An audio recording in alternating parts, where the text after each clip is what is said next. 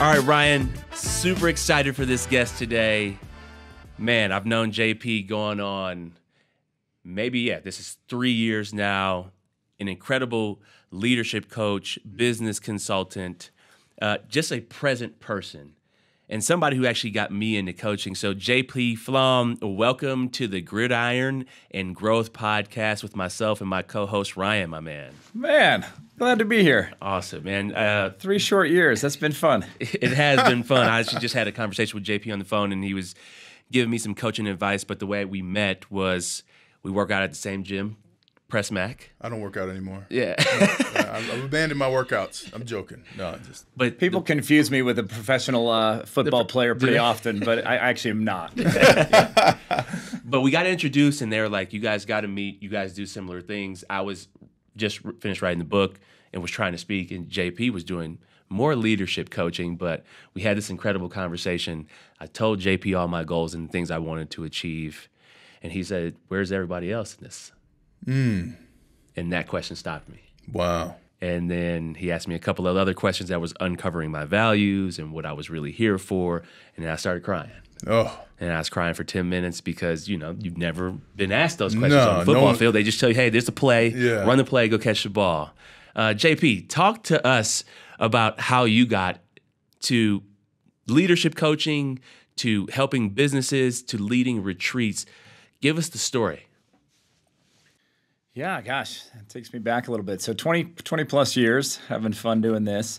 I'm super underqualified for what I do. I mean, most people that do what I do have a PhD in industrial psychology. We call it a PhD sometimes when we don't have one. But I was 29 years old. I was working in Silicon Valley in the gold rush of the late 1990s and doing fun things with a competitor to Yahoo, et cetera. And one of the friends of mine who was a CEO of a company at the time when lots of young people were being CEOs said, I've got an executive coach. And I said, what's that? He said, it's this guy who's going to help me with my leadership and management and all this stuff. And I said, well, God, that's exactly what I wrote my business school essay on. Creating a premier leadership consulting firm that does communication and team building and management. They didn't have the word executive coaching at the time, but I said, God, it's exactly what I've always wanted to do. What is that? So he sort of told me. I went back and got this certification that I've only been asked about 4 times in the last 23 years or something. But a really powerful toolkit, not around how to tell someone what to do, but how to ask questions that really unlock things maybe similar to the experience you had when we first met. Yeah. So that was a bunch of years ago. I had my first victim who was a hairdresser in Silicon Valley in Burlingame, California. You can't imagine a more challenging management situation than managing the drama of like 20 hairstylists. Right. I love them, but there's a lot of drama, right? And so she probably, I think it was $200 a month. She probably got about $50 of value, and it's kind of been up and to the right ever since. Is the hairstylist still going? I have not checked on Rachel in a long time. Oh. So really beautiful, awesome, fantastic leader. But a lot of that is just you kind of get called to something that you like. Mm-hmm. But most of us say things like, "Not me, not now." Because we think we got to get another degree. Everyone told me I had to go get a PhD. I can't tell you how many people told me I had to do that. I said, I've already got all this business school debt. Like, I'm just trying to get out of that. Like, the last thing I want is more school. So they say, not now. I need to go get this degree. I need to go be married first. I need to have a bigger savings. I need to have this. Or they say, not me, because I wasn't born in this place. I didn't go to that school. I don't have that dad. I don't have that whatever. And so not me, not now is a killer of so many dreams that I see in people. But fortunately, at that time, something in me was courageous enough to say, yes, me, yes, now, and jump and do it. How do you stop people from regurgitating negative and limiting thoughts? And that's something that, whether it was a teammate of mine who's, struggling or, family or friends or even my kids, how do you stop someone when they're saying, it's not me, it can't be me, or I'm not ready yet? What do you do to prompt them to go beyond? Yeah, that's a good question. I think the short answer is whatever it takes. Meaning you and I, Bennie, have talked about, gosh, if I just had more modules, then I'd be ready. Yeah. If I just had this playbook, then I could do it, And I've got a lot of modules now. I've done a lot of work on myself over the last 20 plus years, and a lot of those things are relevant to other people. So I do have some things that I do, and you've seen a few of those. Mm-hmm. But mostly I just see something in you that's ready to break through. And how do I help you see that thing in you that's ready to say, no more.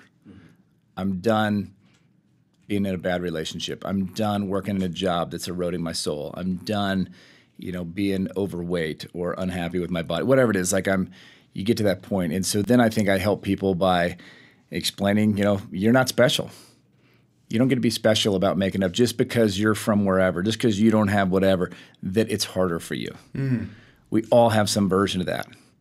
Yeah, even the Richard Bransons that I got to work with, even the CEOs that are kind of famous on our website, like those people all have some story they tell me about why why it's harder for them. And so I help them, the new person, kind of align on all those other people, and they go, well, shit, I guess I don't get to keep making up this story, do I? Yeah. How do you tell them that in the moment, like, hey, you're not special? I do. You've met Devin. And how does that go over? Yeah. With a Richard Branson or any of the CEOs, because you're working with, private equity, you're working with some of the biggest investors and business people in the world. Like, how does that conversation go over? It depends. Generally, it goes over well. And I think because people know that before I'm provoking them or, kind of taunting them in that way, it's always for their good. I'm usually not engaged with them unless I see something special with them. I've got the privilege now of not just taking hairdresser clients, but we've got a bit of a waiting list. So I get to select people that I think are ready for a change and that we really kind of click, which I think is really important, by the way, in hiring any executive coach. A lot of people find us because of our fancy backgrounds or resumes. It's really not what you should select for. You should select for chemistry. Yeah. Someone that you trust, that you can be vulnerable with, that thinks, that really gets you. And so normally I'm in a situation where we've had that. It's usually pretty early on, though, and they just know that I do it with the right kind of energy and smile and a little bit of rapport, and they know that, and they also just know it's true. Yeah. They know that I'm not doing it to be a jerk. They know that I'm doing it to provoke them to find a next gear. Yeah. Talk about how you found your next gear. I would say since I've known you, I've even seen a transformation in yourself, and you're not just coaching people and then not doing the work yourself. How did you find your next gears?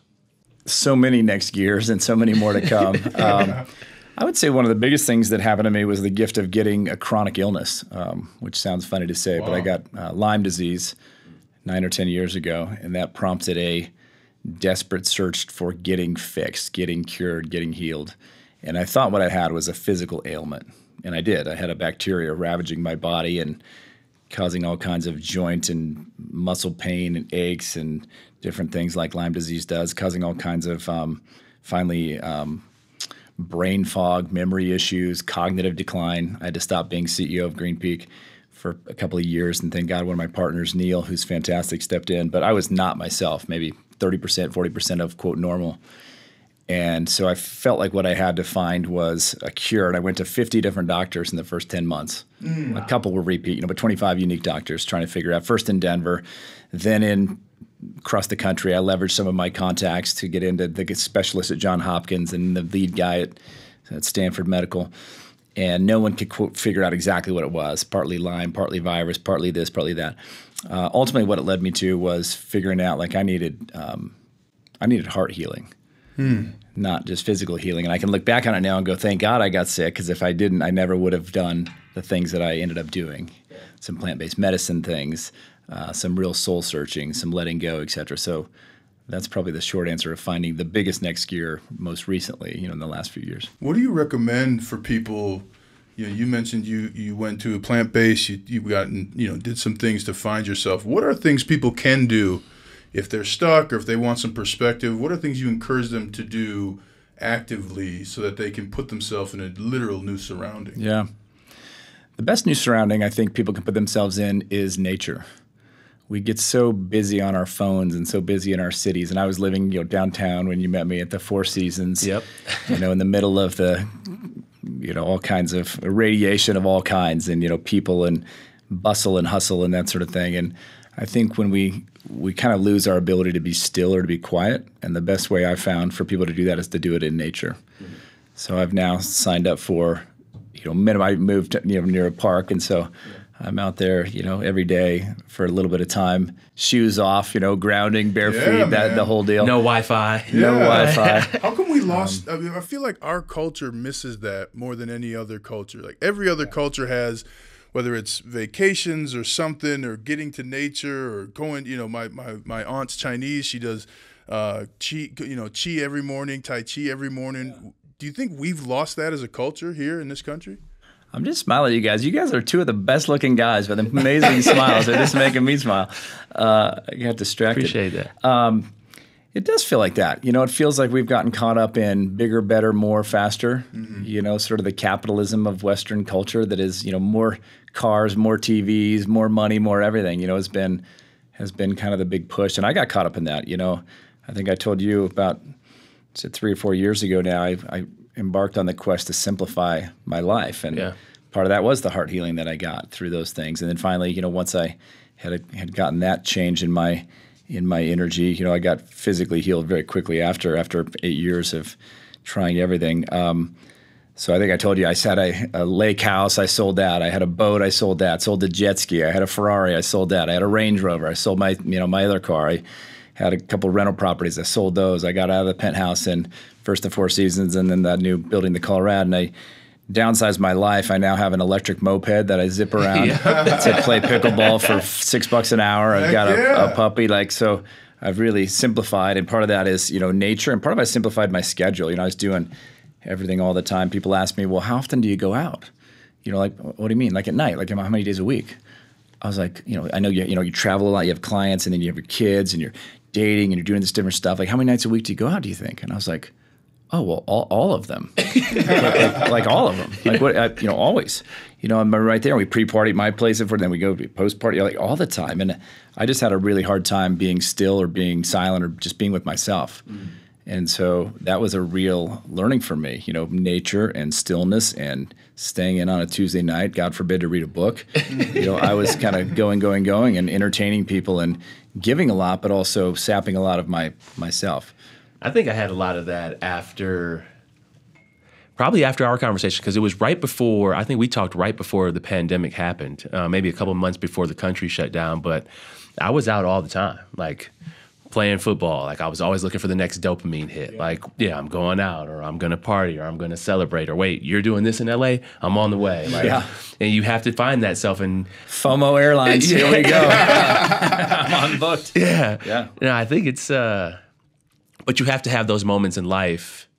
And I think I'll never forget this. You told me, you said you should be ready for 2 to 3 things to go wrong every year. Mm. And understand that. I'll never forget that in the conversation, because we always plan for everything to go right. Mm-hmm.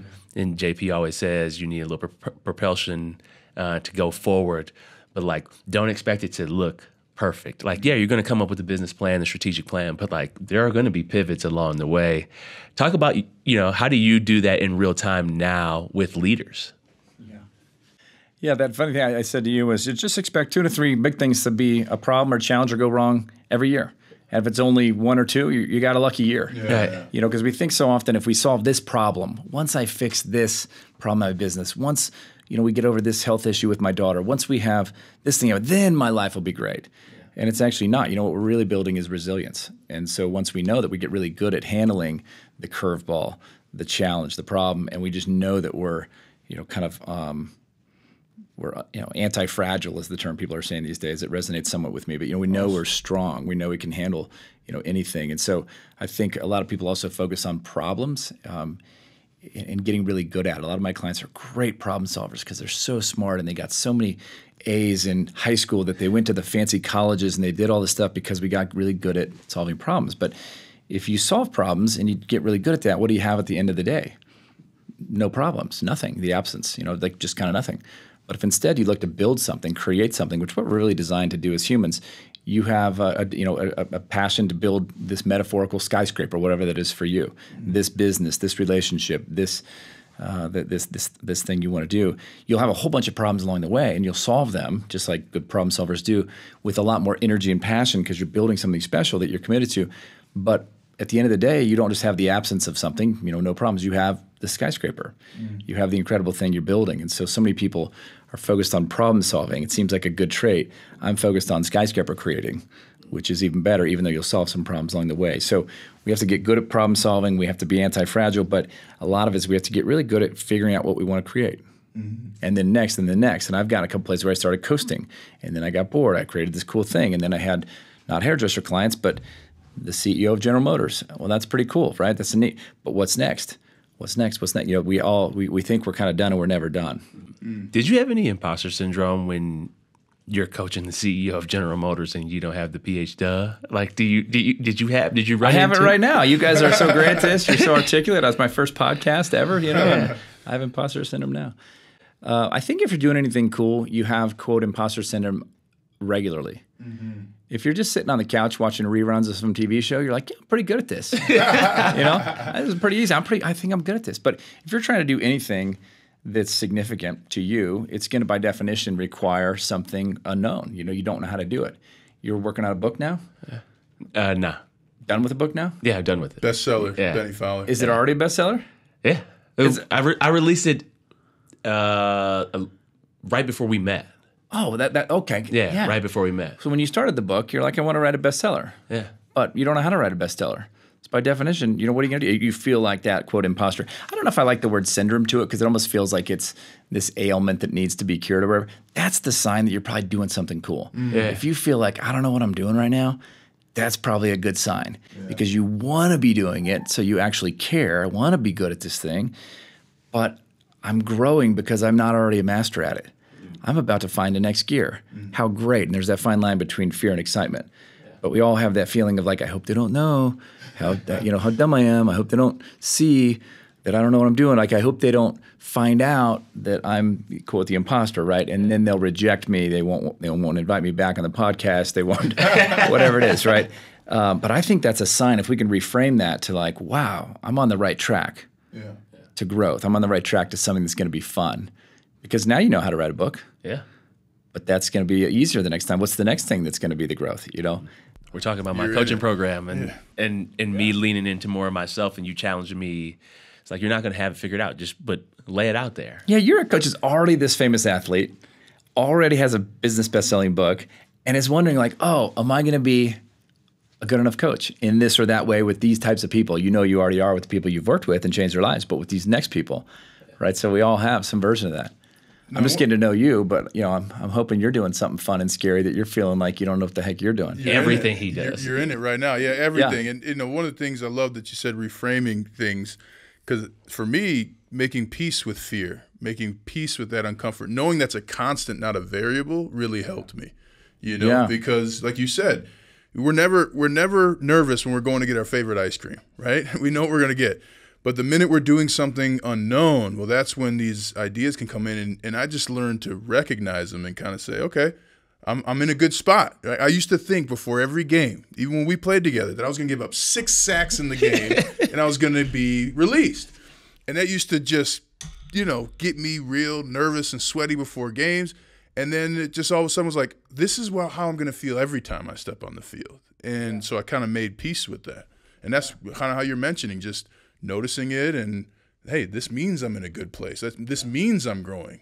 Yeah, this means I'm not going to be average. Yeah. You know, oh man, average kills me. Yeah. You know, you have so many people in average jobs and average relationships and being average parents and it kills me. But if you're pushing yourself, you've got a chance of being exceptional. I want to pick up on that. Oh, I had one thing though. Can I say it? Yeah, absolutely. You had this ice cream metaphor. I've never thought of this before, but I love it, which is it's real easy to order your favorite ice cream and you're real comfortable. But when you get that one that's, you know, you get the 31 flavors, all these wacky flavors, how about those little spoons? Yeah. You couldn't do it during COVID, but now you can again. They get those little spoons and you can try it. Yeah. Like, how about we just start living life with those little spoons? Let's try a little bit of that. Oh, you know what? That was okay. Wasn't my favorite. Let me adjust. I loved it. Let me have more, right? Like, let me try a little spoonful. Let me try another little spoonful. Like, they probably sell those, you know, for 2 cents a piece. Like, the metaphor of little spoons is cool. Like, I like where you're going with that. And let's not you're about to use that. Yeah, I'm gonna steal that. What is your favorite ice cream? What is my favorite ice cream? I am probably a mint chocolate chip guy. Yeah. Like a good classic. But you know what? I can be as boring as to get just a straight up vanilla. Yeah. No. I feel you. Peppermint bonbon, mint chocolate all day. Yeah. All day. Milk chocolate though, not dark chocolate in the peppermint, you know, ice cream. That's just me. I love it. But I want to combine two things from my last question. You've mentioned relationships a couple of times.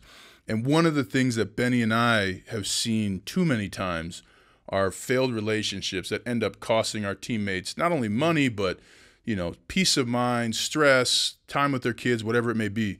What are some important things to think about as a high performer when it comes to relationships that, romantic relationships, significant others? What are important things to think about to continue to be successful as a high performer while also growing in a relationship with your loved one?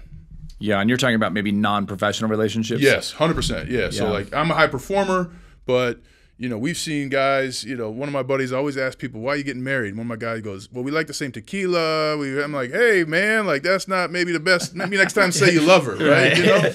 But we can get distracted, I feel like, because we're a high performer. It's like, okay, this fits the relationship box, so I'm just going to deal with this.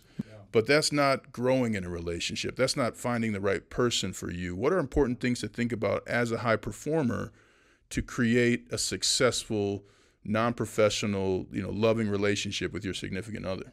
Yeah, I love it. This is timely for me because I leave Saturday to get married next Thursday. So you better have an answer. I better have an answer. She does like good tequila, though. Yeah. I like that. First of all, I don't know who said it. It's been quoted a few times. The math won't matter, but it's something directionally probably accurate, which is they say 90% of the happiness you have in life is related to the person that you pick as your partner, as your romantic partner, who might be the father of your children or, might be someone you're with for, 20, 40, 50 years, hopefully. And so that's a big deal, right? Yeah. But how much energy do you spend nurturing that relationship versus all the other things you do? I mean, nowhere near 90%, right? I mean, if you give it 10%, it'd be amazing. If you plan a date night once a month, you'd be a hero, right? It's amazing how little we put into that. And so we only really seem to focus on it when something's going wrong. Once you're once you're done with that pursuit phase, wow, she's attractive, he's handsome, I have energy, and we kind of lean in and we think about it, we do it. And then all of a sudden we're successful. We quote have gotten that great person, and now fast forward 3 years or 10 years and you're married or whatever, and now you're kind of taking that for granted because you feel like that's set. You check that box. Now you got to go hunt all these other dragons and slay all these things. And so I feel like part of it's just like a consciousness of, wow, how much energy you're putting into that. When your partner comes home, your wife, your husband, your girlfriend, do you get up and give them a big hug and be like, I'm home, just like the golden retriever does? Yeah. Or do you not? You're kind of just waiting and taking for granted what's for dinner, that kind of thing. And you just lose that, some of that energy. I would say I used to think 90% of it was selection. Let me find the right person for me. Mm-hmm. And 10% of it was, let's take care of each other. Let's maintain, let's do that kind of stuff. I now think it's maybe 50-50. Both are huge. I mean, 50% of the equation is probably finding a person that's compatible with you. Similar values, wants to have kids, cares about this, doesn't want this, wants to live here. That's important. But I think the full 50% of it, half the equation, is probably what do you do post you're with the person? Mm-hmm. And so what are those rituals? So my fiance and I have non-date night. That sounds weird, right? We're good at date night. We love hanging out together. But we had to proactively say, let's pick 2 days a week and let's make them the same day. So we've got kind of a tradition and ritual about it that we have non-date night, which means go do anything you want, come home as late as you want, have fun, go make sure you're hanging out with your buddies. In my case, let me cultivate some of those, same-sex friendships that are important to me so I don't have everything riding on her. She has to fulfill all my needs. No, I've got great friends. And I'm making a concerted effort that when someone asks me when can you do something, I know, I can't do it Thursday, but hey, next Monday or Tuesday, would that work? Or the following Monday or Tuesday, would that work? I know I've got days available. And it creates some separation so that when we come back together, we've, quote, missed each other a little bit. Yeah. And then I travel some and she does too. So we have that. So I think there's, traditions that you can bake in. Some are kind of unconventional, like non-date night, right, that are interesting. But I think a lot of it is having having some rituals around, have some goals. Are you doing your goals together, annually? And on a quarterly basis, are you revisiting those and checking in on those? Are you asking questions like, what's one thing I can do to support you today? Wow. That kind of thing. Like having just some simple rituals to nurture that and keep seeing what's special about them. And the biggest thing I'd say is just keep growing yourself. Yeah. If you're stagnant, you're just going to get boring. And so what are you doing to make sure that you're more interesting tomorrow, next week, next month, You can see why JP's the shit. Oh man, I love it, and you will be back. We will have you back. We have to have him back because man, now I can relax. Man. There's other things. There's other things that we want to dive into, just in terms of overall leadership. We see athletes in transition. We were athletes in transition, but you're working with CEOs and high performers all the time, and we definitely want to dive into that on the next episode when you come back from your incredible wedding. But congratulations, my friend, and thank you for joining the pod. Absolutely. Love being here. Thanks for being my first. Awesome. Thanks, guys. Appreciate it, JP.